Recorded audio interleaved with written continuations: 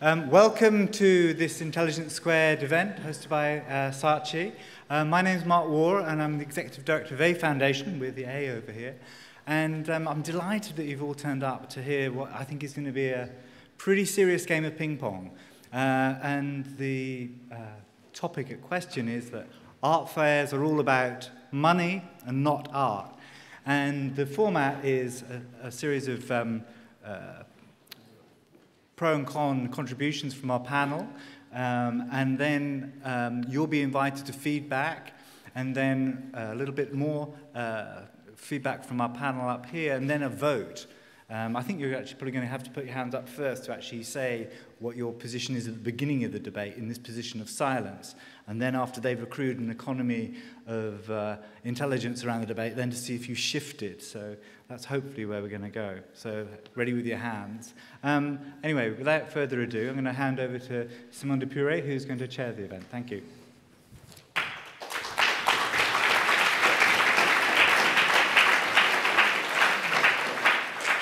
Good evening. So my name is Simone de Puré. In normal life, I'm an auctioneer. I'm the chairman of Philips de Puré and Company. And so when I see such a fantastic audience, I would feel much more at ease if I had a gavel in my hand and we could just do an amazing auction. But tonight I was asked to conduct an exercise that I'm not at all used to, which is to moderate an extraordinarily heated debate between the protagonists sitting at one end of the table and those sitting at the other end of the table.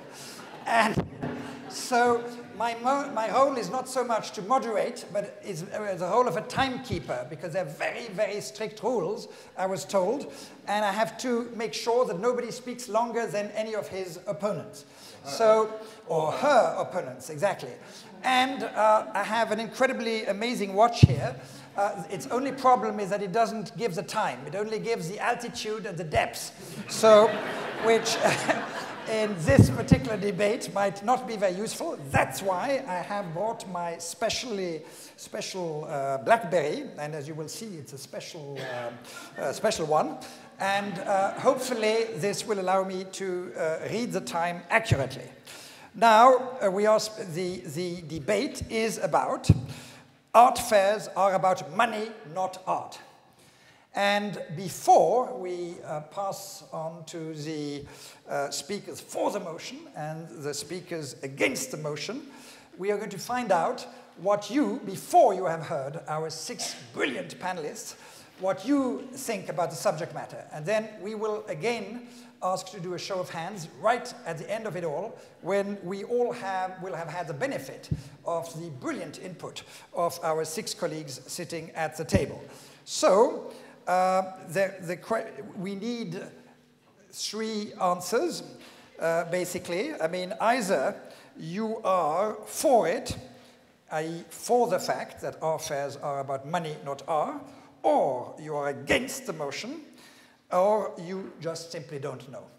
So can I ask all the ones who are for the motion, i.e. that art fairs are about money, not art, to now show your hands? Okay, that's interesting. Now, I hope that I have some independent judges who will observe this and take into account. Okay, well, that's quite a substantial amount of people who have raised their hands saying that art fairs are about money, not art. Now, those of you who feel that, who are against that statement, please show your hands now. Well, you're not allowed to raise your hand twice, by the way, but it looks like marginally less, maybe, but nearly as much, but marginally less. Now, those of you who don't have a clue, please, who don't know, please raise your hands. My God, quite a substantial number as well. So the work is cut out for our debaters to sway the opinions around and to make them change their opinions and to really don't hold back with your opinions. First of all, we want a heated, animated, aggressive debate. So, we will start with the speakers for the motion. And the first speaker to speak is Louisa Bach. Louisa is a writer, broadcaster on contemporary art. She writes for the art newspaper. She's a regular reviewer on BBC Radio, TV, and she has written all the key books on the subject of contemporary art, i.e. Moving Targets, a user's guide to British art now. She has written Market Matters, the dynamics of the contemporary art market, and she has written Owning Art, the contemporary art collector's handbook, co-authored with Judith Greed.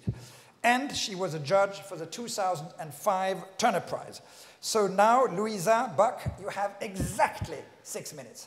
Okay, so as I said, when I first started writing about contemporary art back in the 80s, art fairs really were these insider affairs. You know, dealers, and nobody ever called themselves a gallerist, loaded up their stands with stock and they dealt. Artists usually had to be cajoled to donate works, and many, I'm thinking particularly of Anselm Kiefer, he springs to mind, wouldn't, and in his case still don't, have any truck with allowing their primary market work to be shown in such a grubbily commercial setting.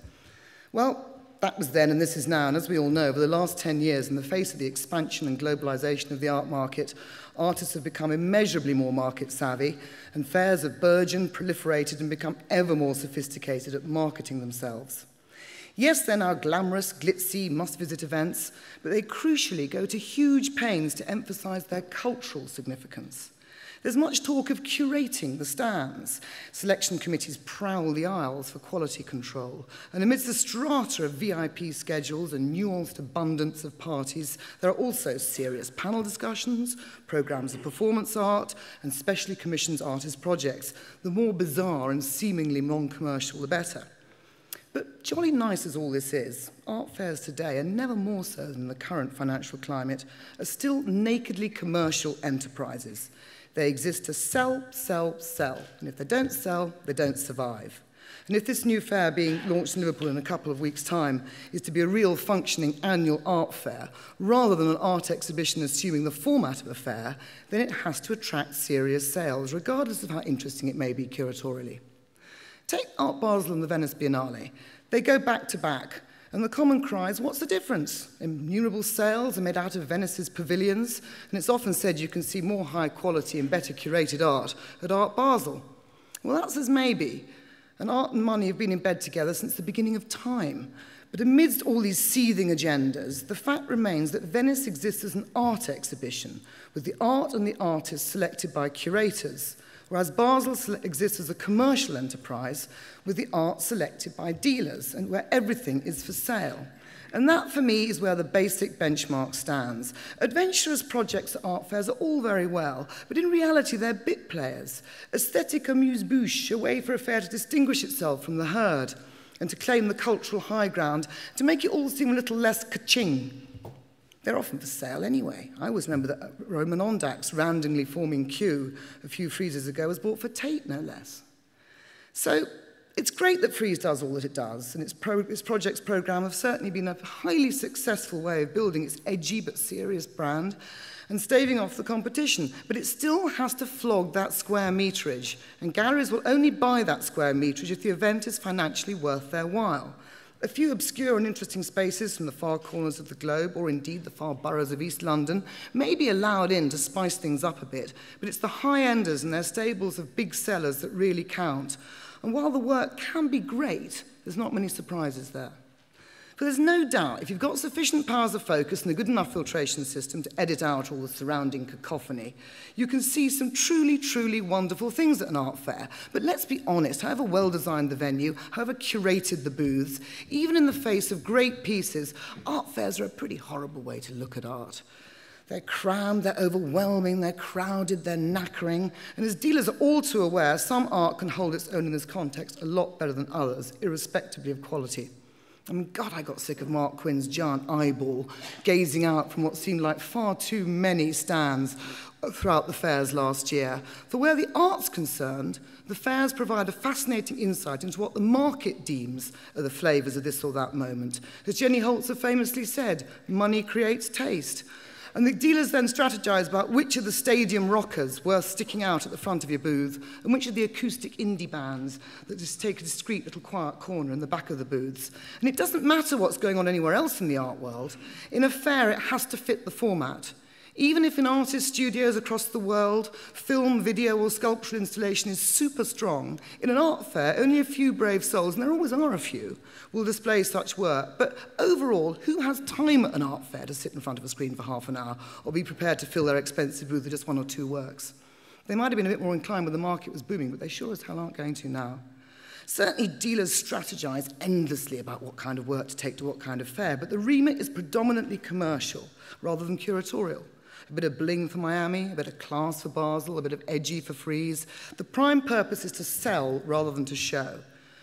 And as me and my colleagues know, when we're writing the daily editions of the art newspaper at Art Basel Miami, the Armory and Frieze, what art fairs showcase best is not really the art, but the art market and the art world. The key players, the networking, the schmoozing, the spotting, the plotting and the speculating. The main fairs are terrific clan gatherings, while local fairs often form a great local snapshot. Fairs provide a privileged one-stop view into what the major players and the more marginal commercial galleries are doing, what they're strutting as their stuff. There's nothing wrong with art fairs. There can be great spectacles, fantastic fun, sales make livings for God's sake. And you can see some utterly amazing art, but never forget that for a fair to be giving the impression of putting the art and the artist at the core of its activities also makes, at the moment, very sound financial sense. Thank you. Thank you so much.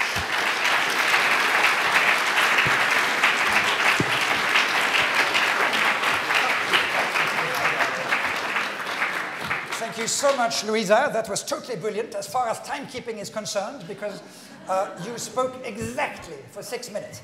And I checked it not on my extraordinary yellow BlackBerry. I saw it on your own watch, because you... I'm happy to see that you wear a Swiss railway watch. And so there is no more precise watch than that in the world. Now, we have as first speaker against the motion, Richard Wentworth, one of Britain's greatest leading sculptors.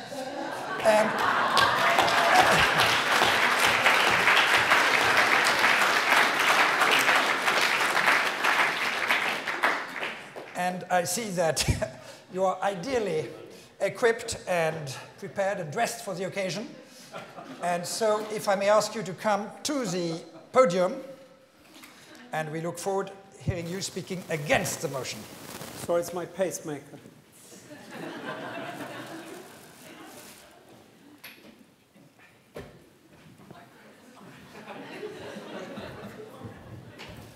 I haven't prepared.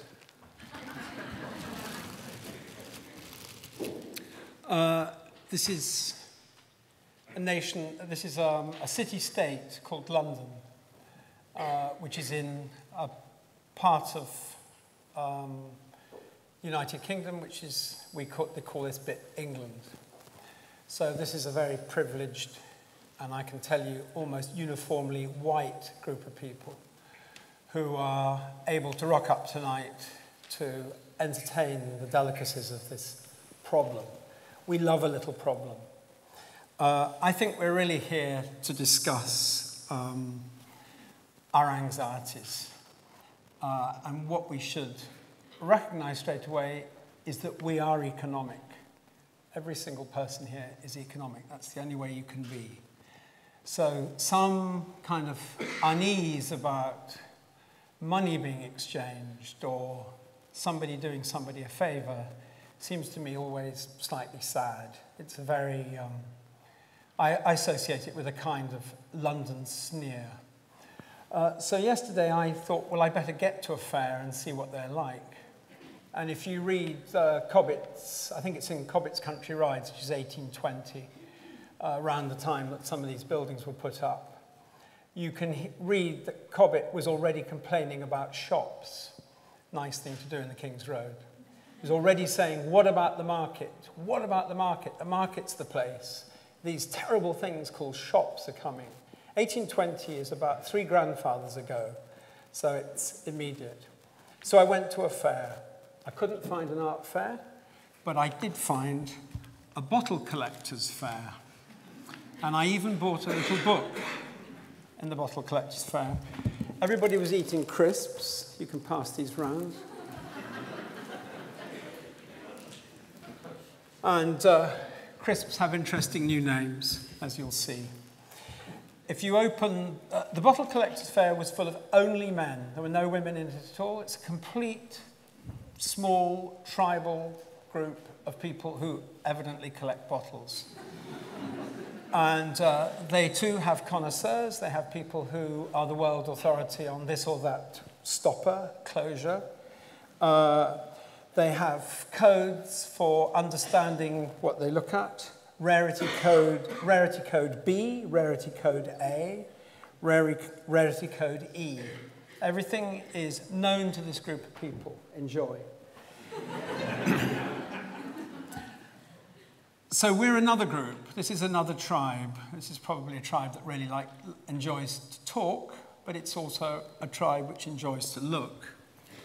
But I think we're actually here to just discuss conversion. There are no economists teaching in art schools. Almost nobody in an art school knows how a choice is made. Very few people here probably know how a choice is made. But actually, is there anyone here with a lighter or some matches? Good. No, I'm going to. You're in charge. Anyone with a lighter or matches? I've seen people smoking. Okay, these are for you. You can light a fire with those.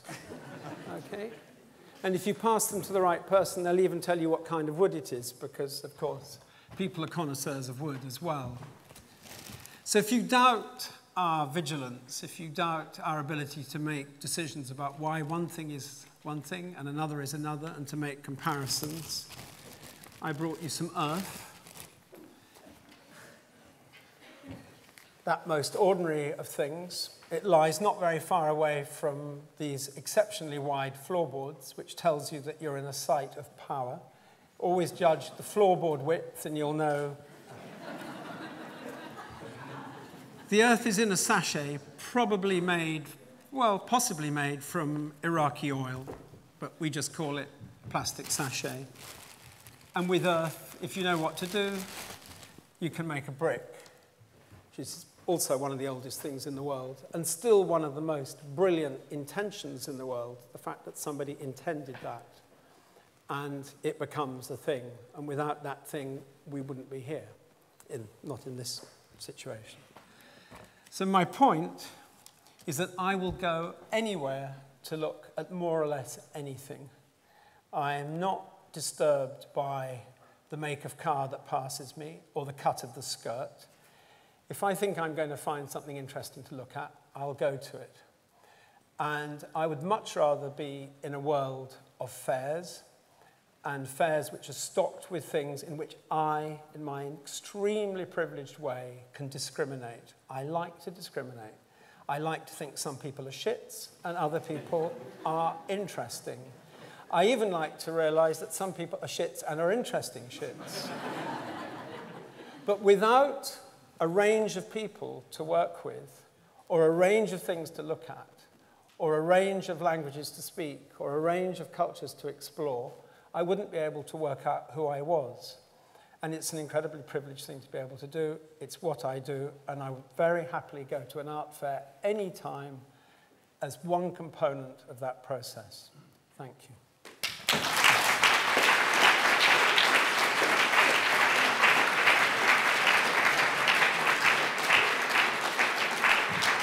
Thank you so much, Richard Wentworth. And by the way, you're totally right about the floorboards, because we have very beautiful floorboards as well if you come to Howick Place at Philips de Pury. However, they are only about a third in size of these floorboards. So I could not concur more with your statement about floorboards. Now, we have the second speaker who is going to speak for the motion, which is Jasper Joff, painter, writer, curator, who set up the Free Art Fair as an alternative to the art market's focus on price and status. So, Jasper Joff. Hello. I'm an artist. I set up the Free Art Fair. At the Free Art Fair, we did the opposite of freeze. We had 50 artists doing serious bits of art, and they gave away their work for free. We had homeless people become art collectors. We had people queuing overnight for 2 nights to get a piece of art. We had last year at the Barbican, we had 1,000 people come to get a piece of art. We had free entry, we had free catalogues, which I'm handing around. Take one if you want one. And we did it all for free. We had absolutely no funding. The first piece of art to go last year was by a 19-year-old artist who's completely unknown. The second piece was by Marlene Dumas, who's the highest-selling female artist in the world. Art isn't just about money. The free art fair is the exception that proves the rule. Here are some facts to end the debate that the Frieze Art Fair and other art fairs like that are about money. This is from the 2005 press release from Frieze. Sales figures are predicted to exceed last year's 26 million, with some gallerists selling out within hours of the fair opening. Nicholas Logsdale, Richard Wentworth's gallerist. Between the art fair and the gallery, it's likely to be in the region of £2 million. Molly Dent Brocklehurst. It was great. We've done a lot of business. The price level that one can achieve at the fair has markedly improved. She's the director of Gagosian. Barbara Gladstone. The fair is extremely well organized and the business part was beyond our expectations. Director of sales at White Cube. Although last year's sales were very good, this year they're even better. It's cost £15 to get into Frieze, which is like paying to go into Harrods. It's like going into a shopping mall. It costs £215 to apply to be in Frieze. It costs between £6,000 and £32,000 to have a stall in Frieze. Art fairs are about money. Okay, what's the problem with that? That's the more interesting.